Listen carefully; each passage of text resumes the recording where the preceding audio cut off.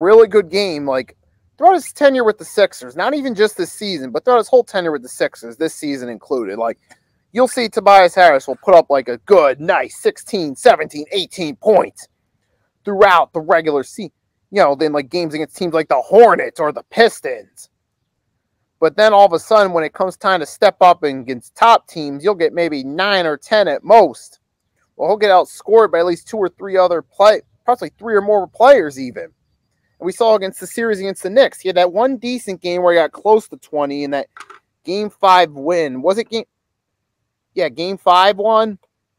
But then what happened in Game 6? What happened in Game 6? 0 points.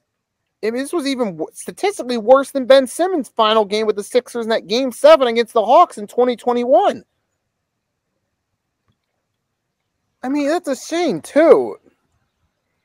Because Tobias Harris, when he was there that second whole season, that 2020-21 season, I thought he should have made the All-Star team that year. I thought he was a snub that year when we got the number 1 seed. But then, since then, what has he really done since then? And Tobias is supposed to be an X factor for the team, but I remember this right here. Back a few years back, Daily Dripperson was the YouTuber. He made a video calling Tobias Harris the X factor during that season we got the number 1 seed. And what happened?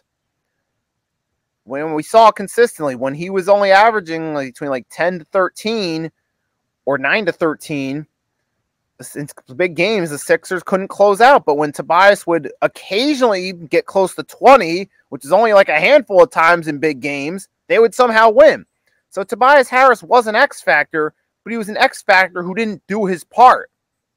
And that's Tobias Harris's tenure with the Sixers for me right there in a nutshell.